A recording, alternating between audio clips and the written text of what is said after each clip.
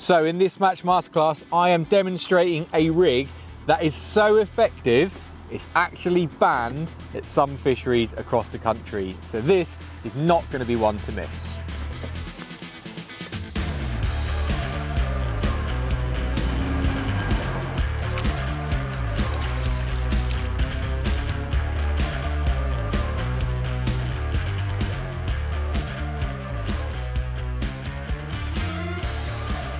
And I've got one already. I said it was pretty good. I didn't even get a chance to show you how the float works.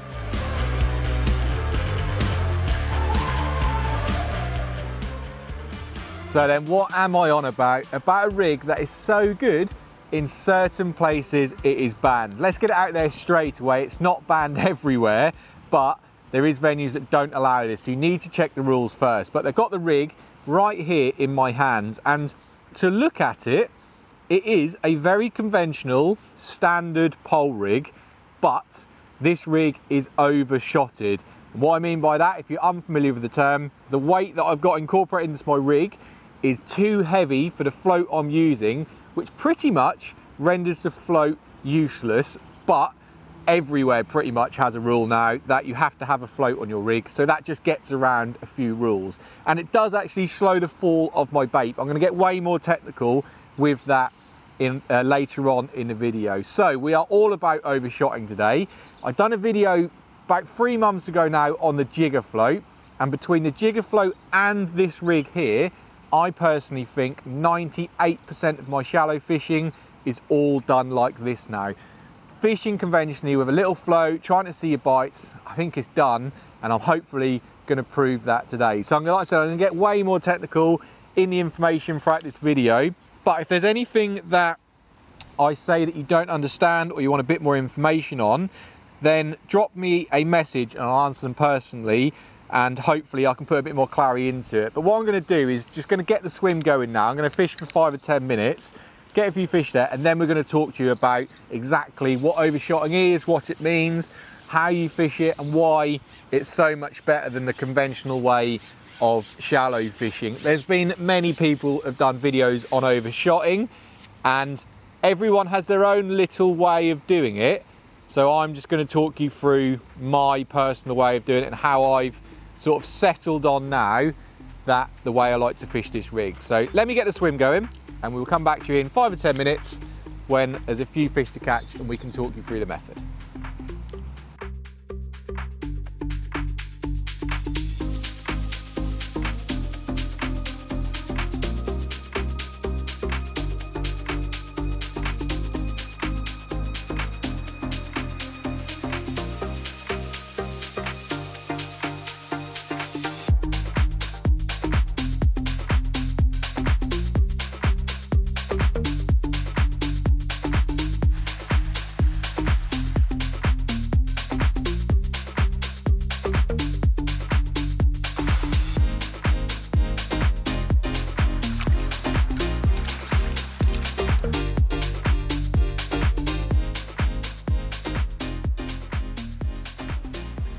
So the good news is there's plenty of fish there, and we're going to be able to show you this devastating method. So I guess let's start off with the rig. And although this is all about the rig and overshotting, that's not really the important bit, I guess. It's about how you fish it, because there's a lot more than just hanging it there and letting the fish hook themselves. Yes, that will happen, and that's where some people say it takes a skill out of it because they just hook themselves. But there is so much to do to make it better, which I'm going to talk through. But let's get the rig out of the way. So I've got it for a short top kit, the elastic, and that's the orange slick. A short top kit is very important for fishing in this style because you need a lot of control, which we'll explain a bit more as we go through the session. But the rig itself is a conventional shallow rig by the looks of it. I've actually got one. Let me reach over here. I've actually got another one here.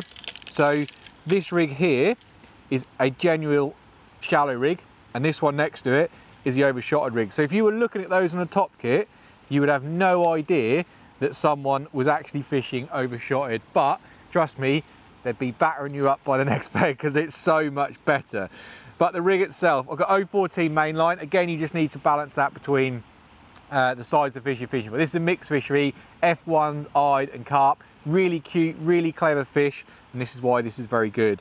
So the float is actually quite irrelevant, but I do just use a dibber float because it's nice and small. And like I said, some venues, they do insist that you have to have a float on your rig. If not, it's a no-shot rig, which it fishes pretty much the same with one additional extra. But here's a good tip for you. Take a look at the top of my float.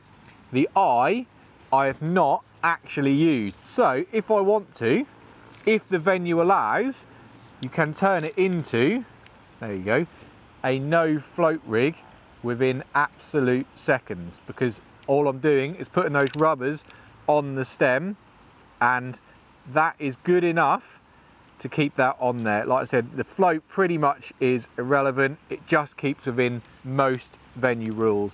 And then underneath there is where I've got the overshotting. So it's all in a bulk just above my hook link, and that is 2 number 8s overshotted on the rig to a 4-inch hook link. And why 2 number 8s, I hear you ask me. I'm going to demonstrate it just here on a top kit. So one thing that the float does do, and this is different to the no float rig, sorry, is it does create a little bit of a parachute. So as I just lower it in down here, obviously it's overshot, so it's going to sink, but the float does slow it down a little bit. Now I'm not sure how much you're going to actually physically see, but for me watching it, and it's a good way to practice how quick to lower your rig, because when you get fishing, this is important. So I lower my pole at the rate that my float is sinking, and for me what works best is just 2 number 8s, and I've just got used to lowering my pole at that rate. I think when overshotting first come out, there was like, I think it started off with a BB, massively overshotted, and just hang it there and the fish grab it. That works.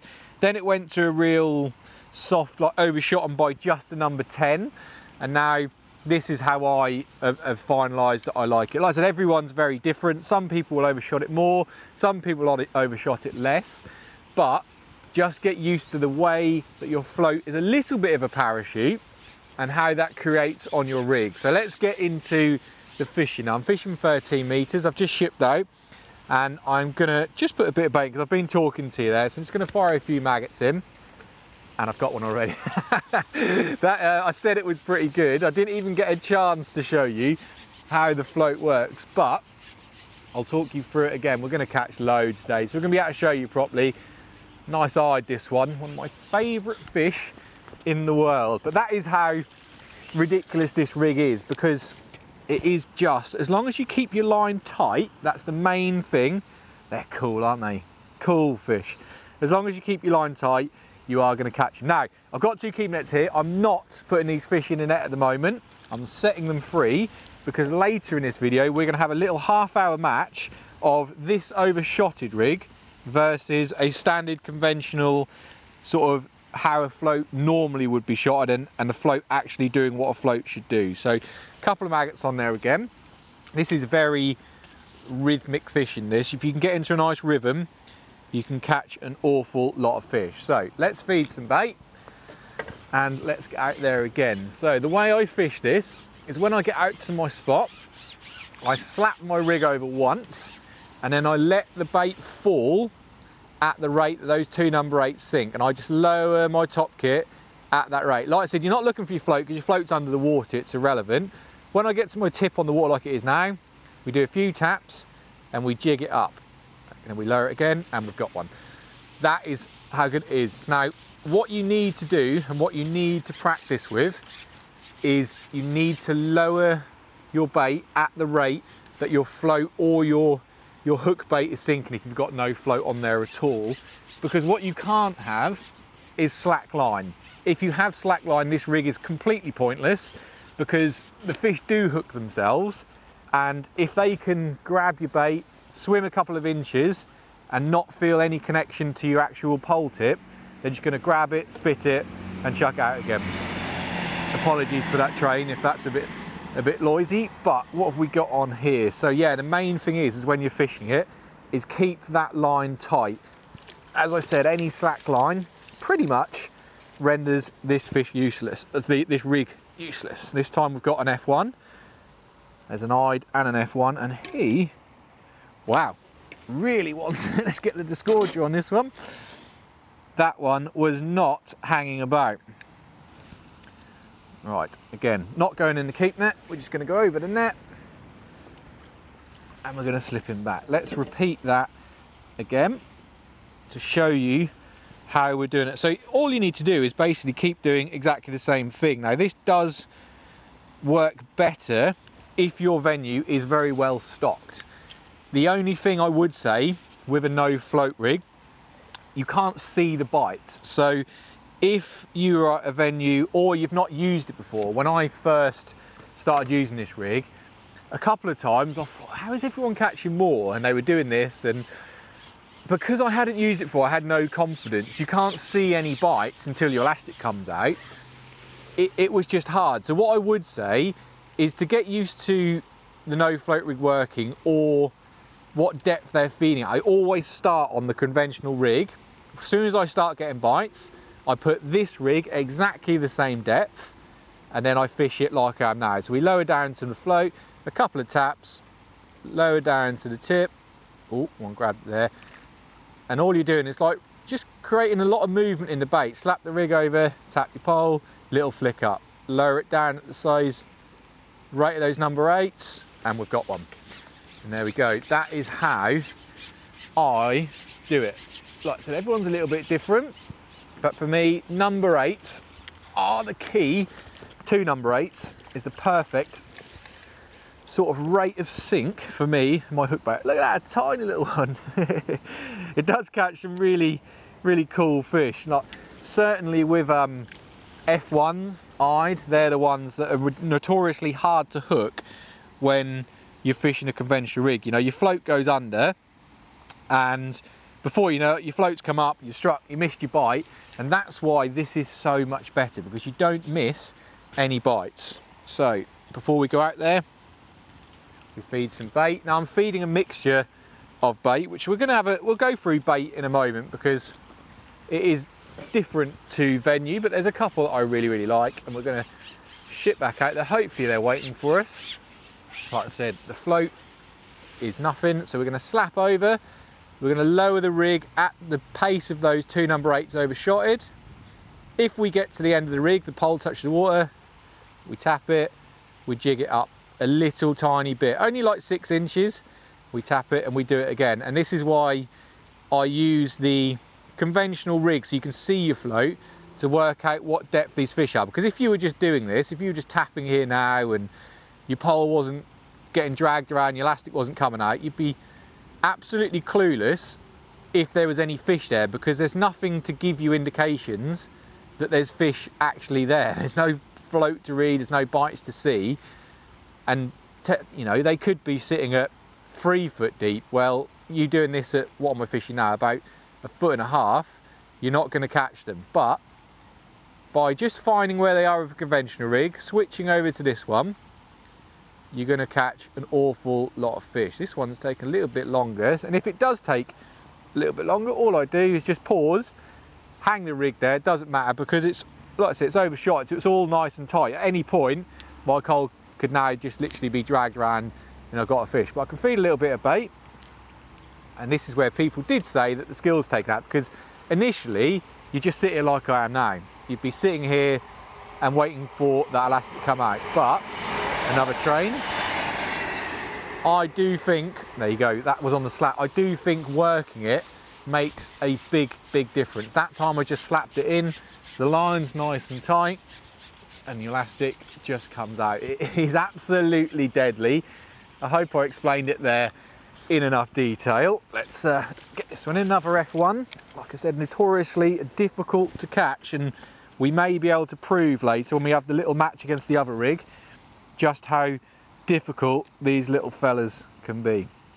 Very tricky feeding fish, but big weight builders. So that is a little section of how I fish. We're going to go on to a bit more in shortly, but what I'm going to do is catch 3 or 4 more, and then we'll perhaps have a look at some of the baits, because like I said, today we're fishing 2 different baits, and for me they just work the best.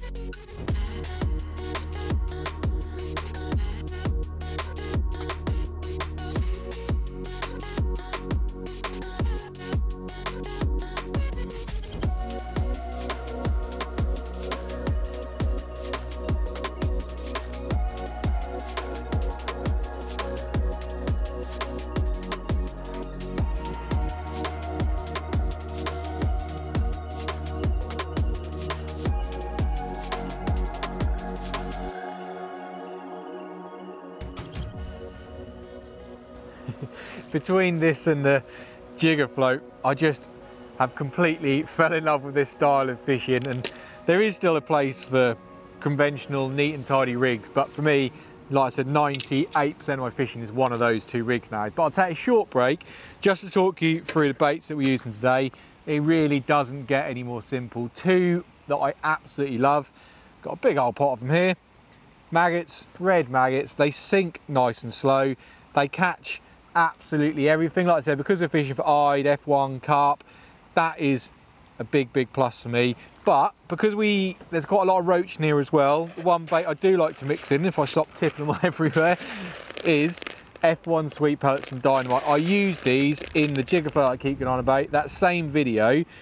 These pellets, when I'm fishing shallow, are my absolute #1 because they've got this sort of flavoured coating, this yellow coating. And I've said it before, if you drop them into a glass of water, that coating comes off so quickly, it leaves a bit of a haze around where you're fishing. And I don't know, they just work so well for when I'm fishing. So baits are so simple for this, but anything really that works for fishing shallow, you know, casters are very good, pellets, maggots, they're the baits, meat, it will really work with anything. But for today's session and the venues that I like to fish, those are the two that I go for. So I'm going to go double red maggot. We just fed a few pellets. Let's try and catch one more before we go on to that little match that I was on about, to show you how much better this can be than conventional neat and tidy shallow rigs. Let's hope it doesn't let me down. But slap it in, lower it at the pace of that overshotted rig. If you get to your top kit, you don't always do, a few taps and we jig it up, and we just repeat that process. I know it's quite, you know, it probably sounds quite repetitive, but there we go, we've got one. But that is what you need to do. You need to keep that bait working, you need to keep it moving, and you're going to keep putting fish in your net. Like I said, I don't know how long ago it was I started fishing this, but a few years ago, whenever it was, like, it's just amazing. And people, if they're doing it either side of you, you're sort of pulling your hair out, why can I not beat them? Then you switch to this, you're suddenly outperform them. Oh, there we go, lost it. Outperform them quite regularly, but that doesn't matter, that fish is lost. What I will do is we will put this rig just on the top kit, and we're going to go in and have a look at that match that I was on about. So what I've got is I've got two keep nets in here. My left hand keep net, what should we start on? Let's start on, I mean, let's just carry on. We've been fishing the overshotted rig. Let's start on that. So let me get my phone out, and we will have a half an hour fishing session on this. What is it? So it's 1:45. So at 1:15, we're going to stop fishing this method. We're going to have a little weigh in, and we're going to see what we weigh. And then, as I showed you earlier, the rig I've got behind me just here, that's a nicely shotted shallow rig, how you would fish conventionally. There is a place for it, don't get me wrong. Certainly as it gets a bit colder, that may come into my fishing a bit more, but I think this is going to be a surprise. I've actually never done this experiment, so I don't know how well it's going to be. But yeah, half an hour fishing this, slap it in, lower at the pace, and then we will see the difference. And hopefully it's going to show, hopefully it's going to show us all how much better it is. I mean, if it doesn't, then this whole video has been a lie to you, hasn't it? But I'm pretty confident that we're going to have a bigger weight on this than we are fishing a conventional float where you have to strike at the bites. And I will talk you through how I'm doing that when we get round to it. But let me get my head down.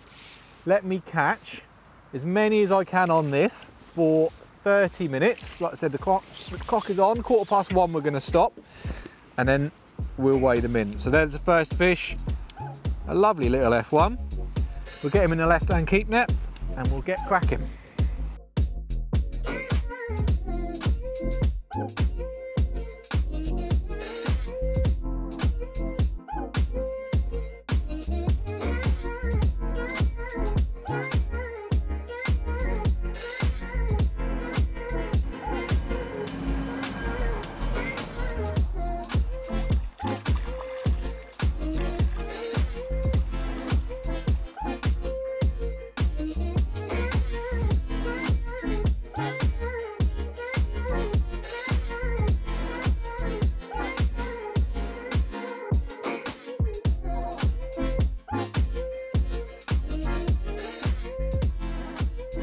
Well, I'm probably gonna have to double check. Yes, this is gonna be the last fish. I've got under a minute, so we will take this as the last one, and then we will do a little weigh-in to see what I weighed in half an hour on an overshotted rig, and then we'll compare it. It was been, oh, missed it. It's been okay. I got in one little tangle that cost me probably 2 minutes, but that's general fishing, so I can't sort of say that might not happen on the other rig. But there we go, a final F1 to finish on. We've had a little mixture, we've had a little carp, some F1s, so that's going in the keep net. Let's get a weigh-in done and see what we had on the overshotted rig.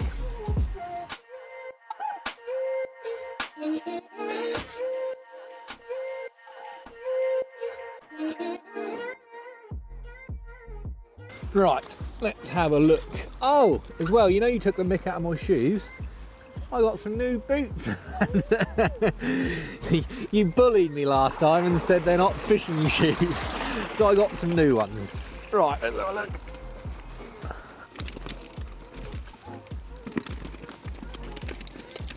It's not bad for 30 minutes, is it?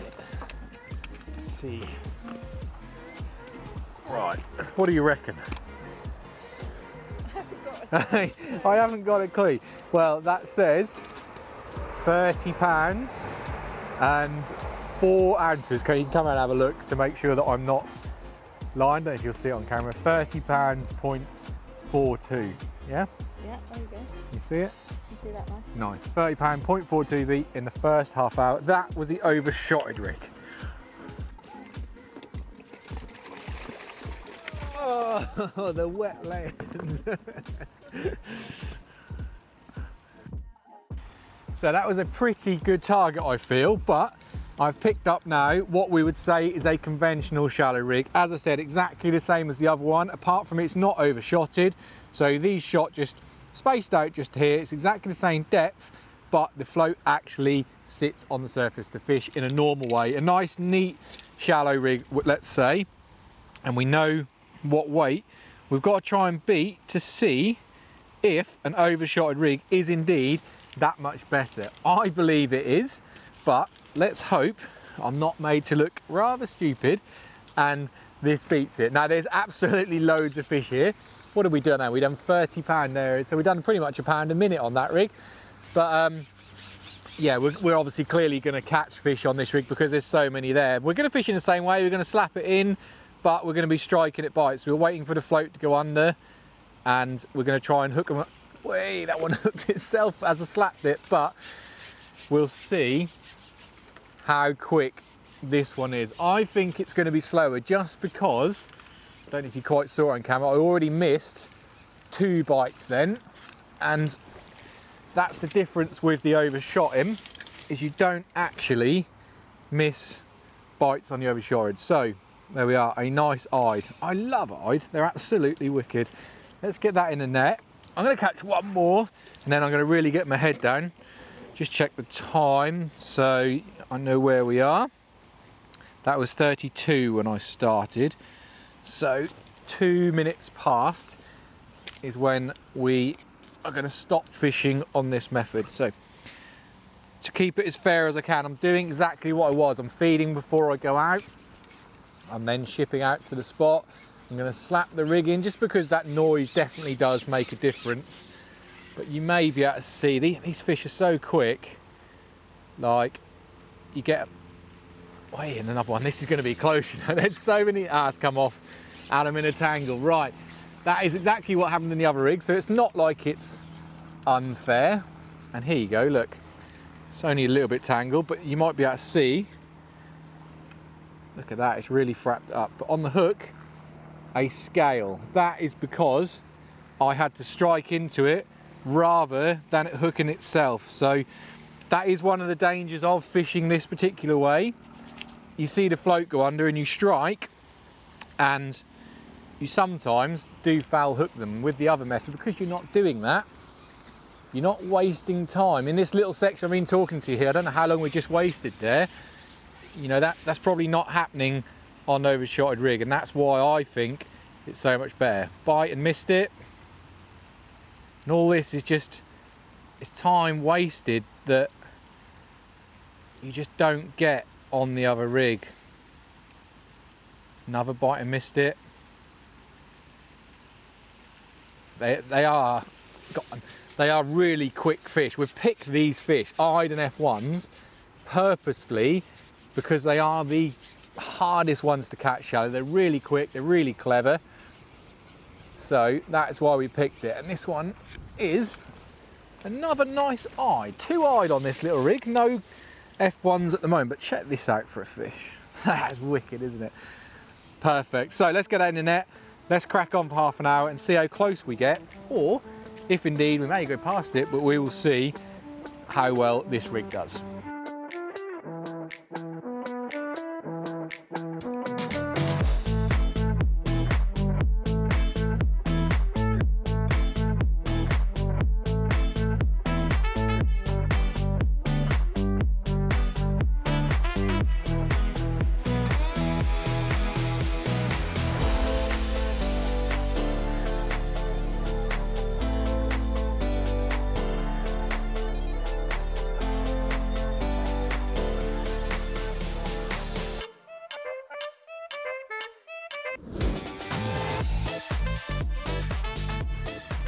So that is my half an hour up on this rig, but it's going to try and catch one more because I'm out there. And if it's done anything, it's made me realise why I don't fish this rig anymore unless I have to. I either solely fish the jigger float or overshotting. Oh, I've lost it. It's just, I'm hitting like 1 in 3, 1 in 4 bites maybe. I've lost fish. It's just so frustrating. And it's not saying, you can see there, I've just had 2 bites. It's not, and I've lost it. It's not saying you won't catch them, but honestly, I think I'm going to be amazed here in how much less this is than the overshotted rig. And yeah, it really has solidified. It's been a long while since I've fished one of those. If rules dictate you have to have a float that's not overshotted, then you have to fish a rig like this. And you probably, if you fish a 5-hour match, you might be able to make it a little bit better, mess around with shine pattern, hook size, stuff like that. But it's night and day for me. I'm gonna get that net weighed in and we'll have an official difference between an overshotted and a standard rig. I've never done it before, so I don't know what to expect, but I know that was pretty frustrating.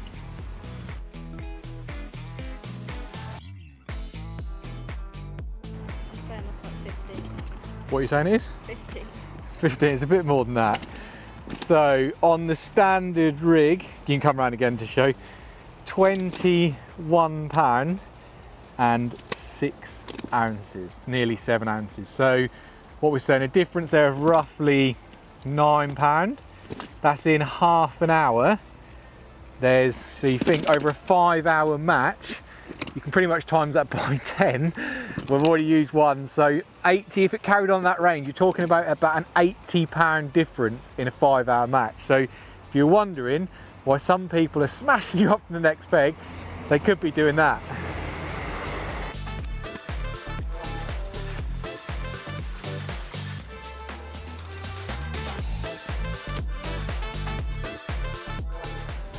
So there we go, that's it. I guess that little test at the end there was the perfect test for it. I've never done that. It surprised me myself. If you're increasing your catch rate by 9 pounds and in a half an hour period, I mean, it's not always going to be like that, but it's pretty much as fair as I can make it. It's the same rig, it's the same shot, it's the same line, it's everything. The only difference is this rig, the overshotted rig, has 2 extra number 8s. 2 number 8s has made that difference. If we were fish for 5 hours, we're talking about an 80 pound difference because of 2 number 8 shot. That is crazy, blown my mind, but I knew it was that much better just because, like I said, solely for the last couple of years, I've genuinely not fished a conventional shallow rig unless rules tell me I have to. So give it a go at your venue if you've not. Try it out the way I fish it, see if it works for you. Like I said, you might want to overshot it more, you might want to overshot it less. Just find what works for you because it is unbelievable. And let me know how you get on. Please do double check the rules.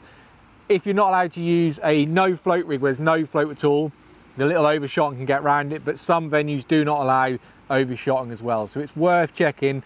I don't really know why they ban it. I think whether the fish is hooking itself or you're striking into him, you're still putting a hook into that fish. So for me, I wish they'd use it everywhere because it is just so much better. But I hope you've enjoyed it. Take what you can from it.